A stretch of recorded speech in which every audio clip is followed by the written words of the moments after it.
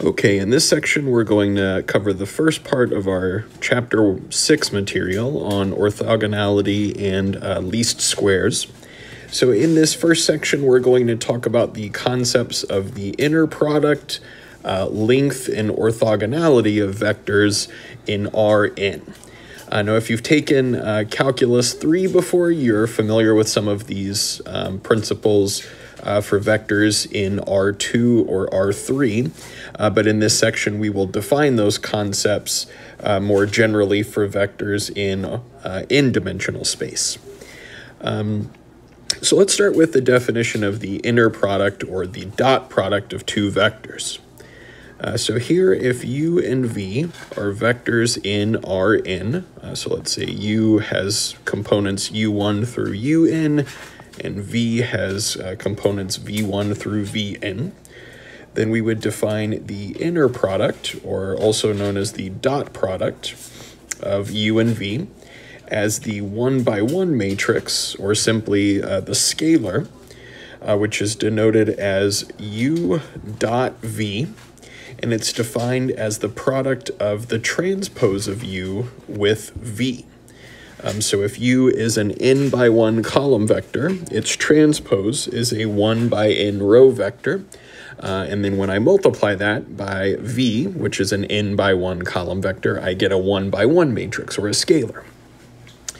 And if we take that product, we would have the following. We would have the product of u1 and v1 plus the product of the second entries, u2 and v2, and so on up through the product of un and vn.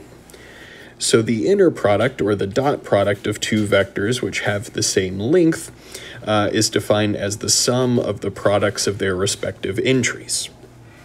So let's look at an example of this. In this first one, we're asked for the dot product of the two vectors u and v, which are vectors in R3. So here we would have u dot v as the sum of the products of the components of these vectors. So again, for our first components, we would have 3 times 6, so 18, plus the product of the second components, -1 and -2, which would be +2, plus the product of the last two components, -5 and +3, which is -15. So altogether we have 20 minus 15, which is 5. So now that we have this concept defined, a dot product or inner product of two vectors, let's look at some properties of this dot product. So theorem 6.1 lists some of the basic properties of the dot product.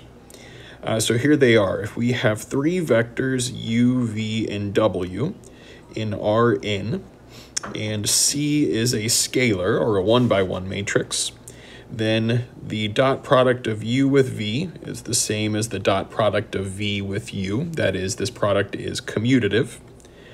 Part B says that the sum of u and v, taking a dot product with w, is the same as the sum of the dot product of u and w with v and w.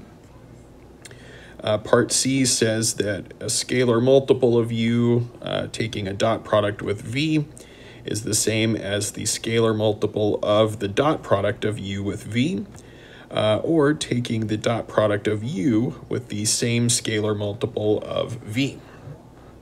And our last property says that the dot product of a vector u with itself is always non-negative, and in particular, the dot product of u with itself will be equal to 0 if and only if u is equal to the 0 vector. Now that we have the dot product defined, we can introduce the idea of the length of a vector in Rn. So we would define the length of a vector as follows. If v is some vector in Rn whose entries are v1 through vn, then the length or the norm of that vector v is the scalar, which is denoted by writing v with these double vertical bars on either side of it. So it sort of looks like a double absolute value sign. So this is called the length or the norm of V. And it's defined to be the square root of the dot product of V with itself, which remember is always non-negative by the last part of theorem 6.1. So the length or the norm of a vector is always defined. And if we take the dot product of V with itself, well, we're taking the sum of the products of the respective entries of V. So that would be the product of V1 with itself, or V1 squared, plus V2 squared, and so on up through Vn squared. So from this definition, it follows that if we were to square the length of a vector, we would get the dot product of V with itself. Now, along with the definition of the length or the norm of a vector, we would specify that any vector which has a length of 1 is called a unit vector. And several problems of interest involve finding a unit vector that is moving in the same direction as a given vector. So how would we do that? Well, if we divide any non-zero vector v by its length, then we obtain a unit vector u in the same direction as v. So a unit vector u in the direction of a vector v could be defined by taking v and dividing through by its length or its norm. Or equivalently, we would take v and multiply by the scalar 1 over its length. And this process of finding a unit vector in the direction of a vector is called normalizing a vector. So let's look at some examples of this. In this first one, we are asked to find a unit vector in the direction of v, which is a vector in R3. So we need to first find the length of this vector. So the length of a vector, v, is defined as the square root of the sum of the squares of its components. So here we would have the square root of -6 squared, which would be 36, plus the square root of 4 squared, which is 16, and then plus the square root of -3 squared, which is 9. So altogether, we have the square root of 36 plus 25, which would be root 61. So this doesn't simplify nicely. And then we would take as our unit vector u, the vector v divided by the length of v. So we would have the vector where we take each component of v and divide by this length. So my first component would be -6 over root 61, 4 over root 61, and -3 over root 61. Now, in our next example, if we have a set W, which is a subspace of R2, and it is the subspace which is spanned by the vector x, whose components are 8/3 and 2, we're supposed to find a unit vector that is a basis for W. So here we have the subspace W, which is spanned by the single vector x, and clearly any single vector is linearly independent as long as it's not the zero vector. So a basis for this space W would be the vector x itself. So we can say a basis for W is the set B consisting of the single vector x.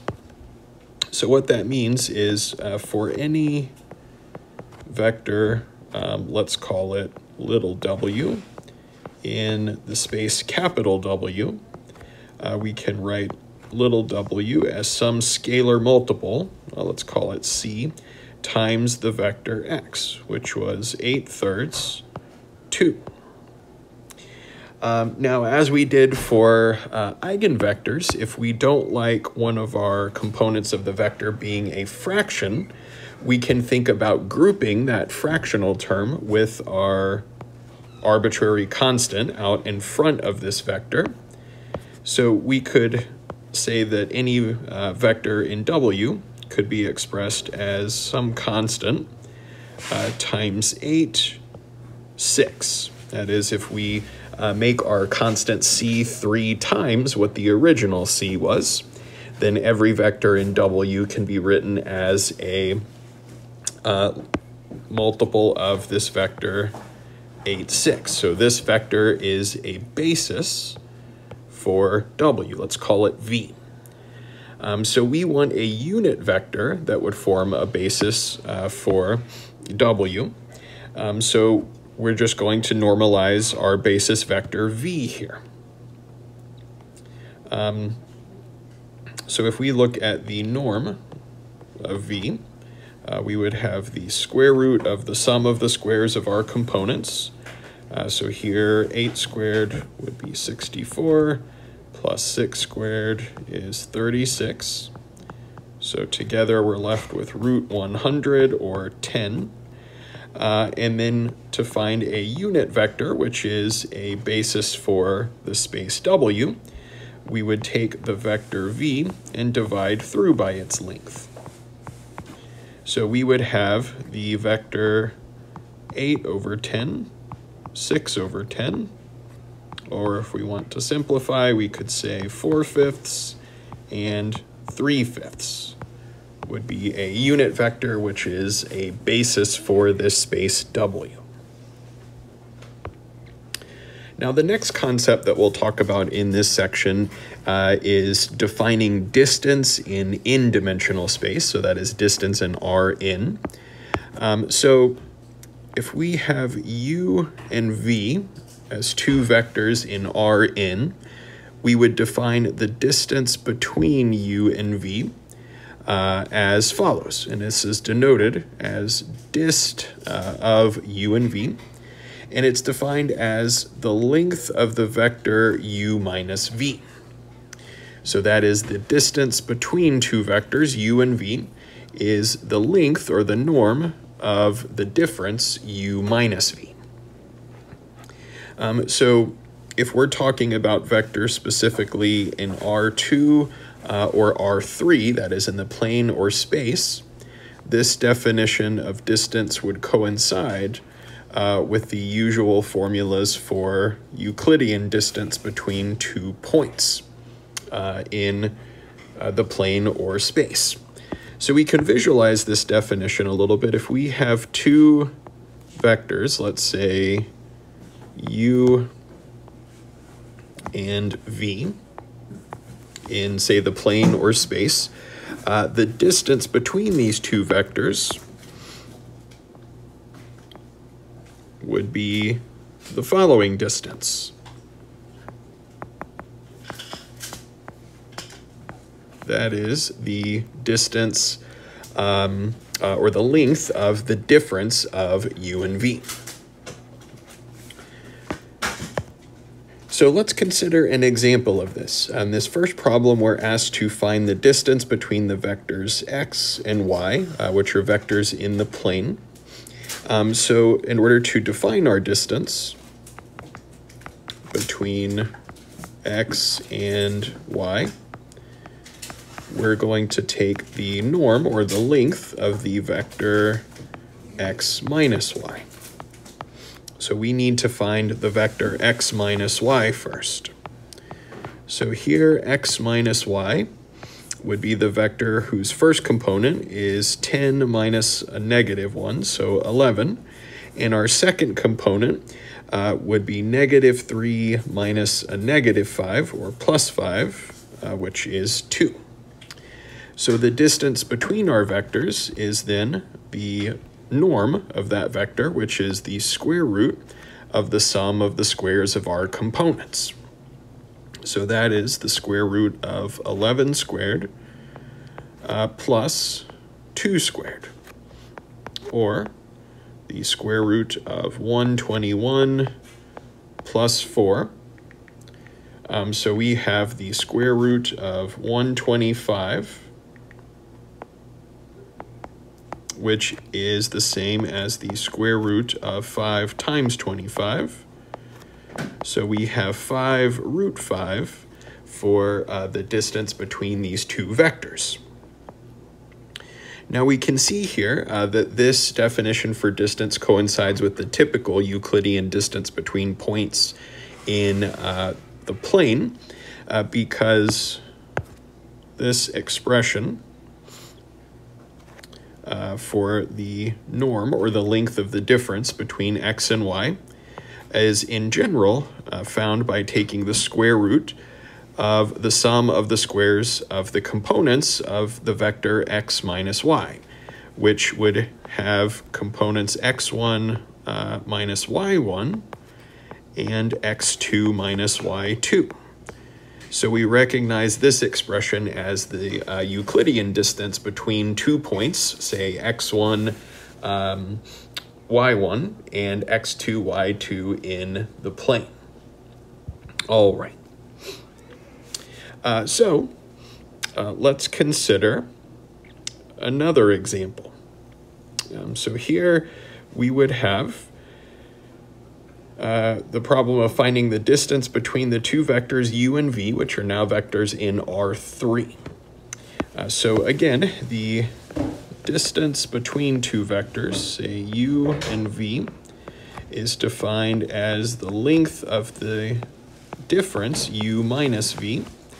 So let's start by finding u minus v. So our first component of this vector will be 0 minus -4, or 4. Our second component is -5 minus a -1, or +1, which gives us -4. And then our last component is 2 minus 8, or -6. So for this distance, we're taking the square root of the sum of the squares of the components of that vector. So we would have the square root of our first component squared, which would be 16, plus the square root of -4 squared, which is 16, plus the square root of 6, which is 36.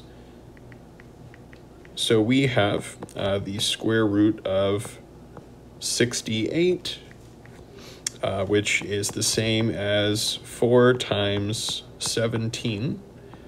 So this leaves us with twice the square root of 17 for the distance between those vectors. And again, we see that in general, this expression for distance, that is the norm or the length of the difference u minus v, would correspond to the Euclidean distance in R3 between 2 points. So here, for the vector u minus v, the components would be u1 minus v1, which we're then squaring, plus u2 minus v2, which we're squaring, plus u3 minus v3 squared. So we see that this is the same as the standard formula for distance between 2 points in space. So the next thing we'll talk about in this section is the concept of two vectors being perpendicular, but for generalized vectors in Rn. So these vectors are called orthogonal vectors. So let's define this. We would say that two vectors u and v in Rn are said to be orthogonal, which is really just a fancy math term for two vectors being perpendicular to each other, if their dot product or inner product is 0. And the convention that we'll use is that the 0 vector is considered to be orthogonal to every vector in Rn, since the dot product of the 0 vector with any vector is equal to 0. So let's look at an example where we're given two vectors and we have to determine whether they are orthogonal. So in part A, we have the vectors u and v in space, And to determine if they're orthogonal, we would look at their dot product, u dot v. So taking the product of the first two components, 12 and 2, we would have 24, plus the product of the second two components would be a negative 9, and then plus the product of the last two components is negative 15. So we would have 24 minus 24, which is 0. So since the dot product is 0, we would say that u and v are orthogonal. Now in part B, we have the vectors x and v, which are vectors in R4 here. And to determine whether they are orthogonal, we would take their dot product, that is x dot v. So taking the product of the first components, we have negative 3, plus the product of the second components gives us negative 56. The product of the third components would be 60, and then the product of the fourth components is 0. So we have 60 minus 59 is 1, which is non-zero. So here the vectors u and v, x and v, are not orthogonal.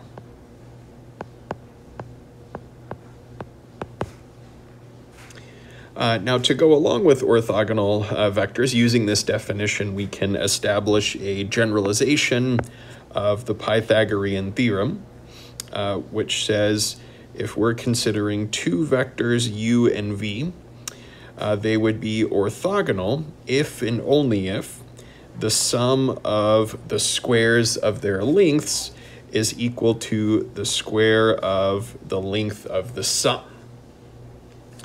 So here we can extend the definition of the Pythagorean theorem from points or vectors in a plane or space to n-dimensional vectors. So the last thing that we'll talk about in this section is the concept of an orthogonal complement.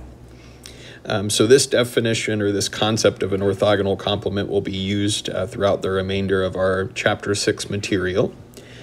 So let's start by defining the orthogonal complement of a set.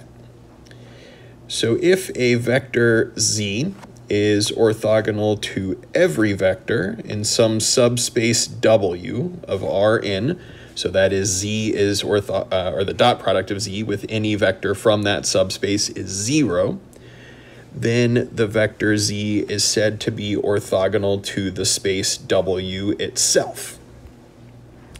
And the set of all vectors z that are orthogonal to a subspace W is called the orthogonal complement of W. And this is denoted by W with a superscript using this little perpendicular lines expression. So this expression is read as W perpendicular, or more simply, W perp. So to illustrate this, let's say that we have some subspace of Rn, we'll call it W, and we're considering vectors, let's say W, that lie within our space W. So any vector z that lies orthogonal, that is perpendicular to every vector in W, is said to be orthogonal to W itself, and the set of all vectors z that are orthogonal to W, so that would consist of vectors that are scalar multiples of z. These would all be orthogonal to each vector in W, so that set of all possible vectors is denoted as W perp, or and called the orthogonal complement of W. So we'll state a couple of facts about the orthogonal complement of a space, which will come into play a little bit later in this chapter. So here, the following two facts about W perp, where W is a subspace of Rn, will be used later in the chapter. So the first of these facts is that a vector x is in the orthogonal complement of W if and only if x is orthogonal to every vector in a set that spans W. And that sort of makes sense. If we have a set that spans W, that means that every vector in W is a linear combination of the vectors in its spanning set. So as long as x is orthogonal to every vector within that spanning set, when I take a dot product of x with any linear combination of those vectors, so that would be the dot product of any of x with any vector in W, I'll get 0. So that would mean that x lies in the orthogonal complement itself. And the second condition is that the orthogonal complement of a subspace of Rn is also a subspace of Rn. So we can show that the three conditions hold. The 0 vector is certainly in the orthogonal complement because it's orthogonal to every vector. And if we take the sum of any two vectors in W perp, or any scalar multiple of a vector in W perp, then those sums or scalar multiples will also lie within that orthogonal complement.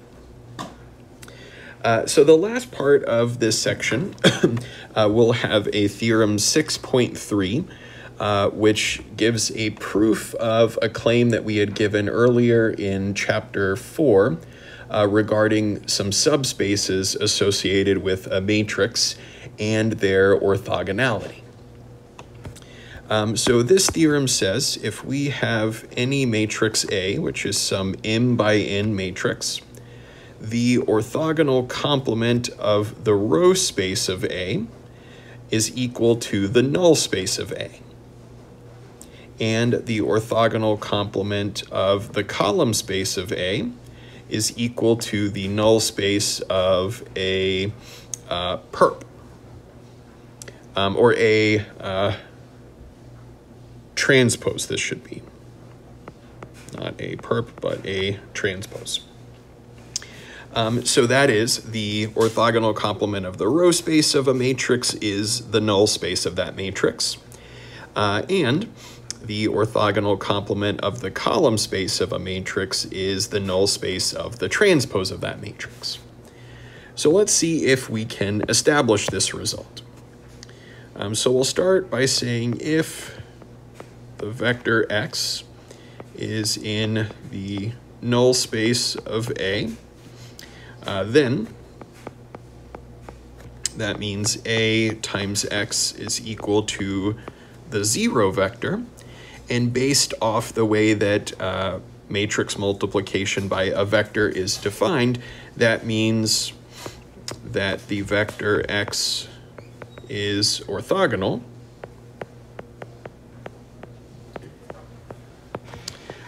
to each row of the matrix A itself.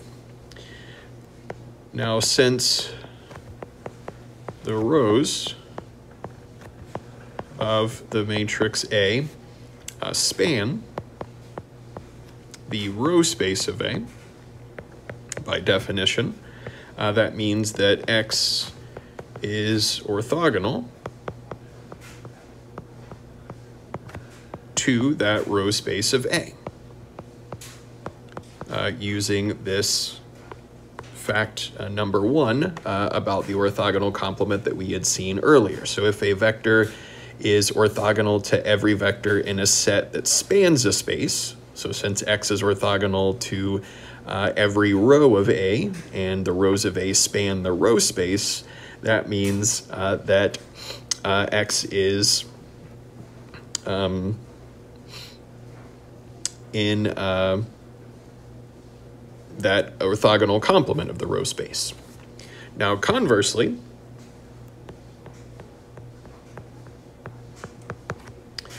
if X is orthogonal to the row space of A, then X is orthogonal to each row of A, since each row of A lies within the row space.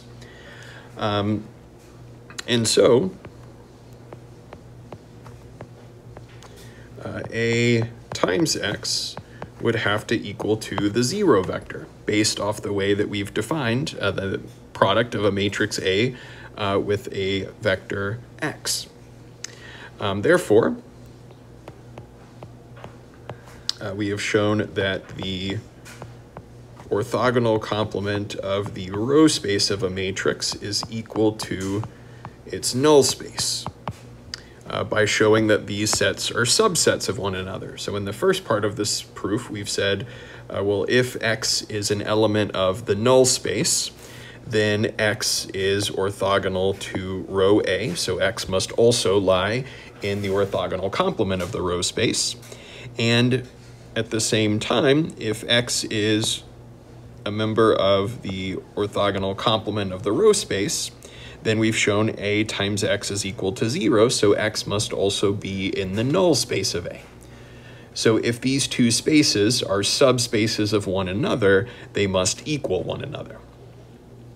So that establishes the first part of our theorem.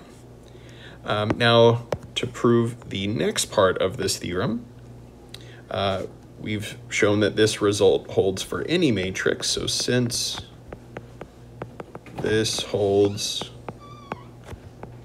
for any matrix A, it holds for the transpose of any matrix. Therefore, if we consider the orthogonal complement of the row space of A transpose, we've shown that that's equal to the null space of A transpose. However, recall that the row space of A transpose is the same as the column space of A. So the orthogonal complement of the column space of a matrix is equal to the null space of the transpose of that matrix.